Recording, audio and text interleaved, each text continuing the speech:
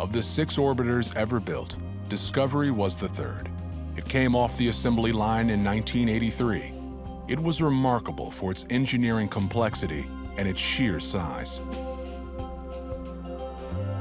After the cramped quarters of Mercury, Gemini, and Apollo capsules, the space shuttle was truly a giant leap. We started out in the space program with capsules, little gumdrops. What were they thinking when they decided to build an airplane to go to space?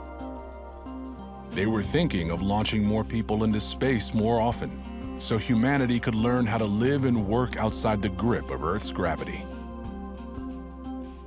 During its long career, Discovery took 251 astronauts into the vacuum of space, and she left an impression on each and every one of them.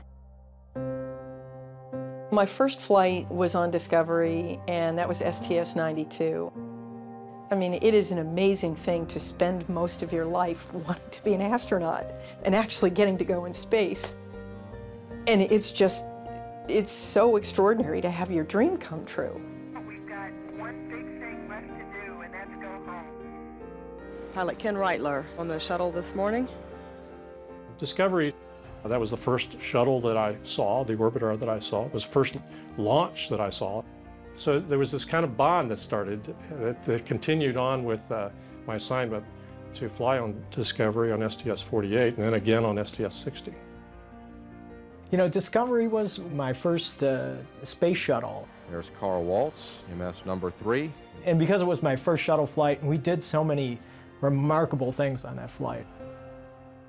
Always be a special vehicle for me.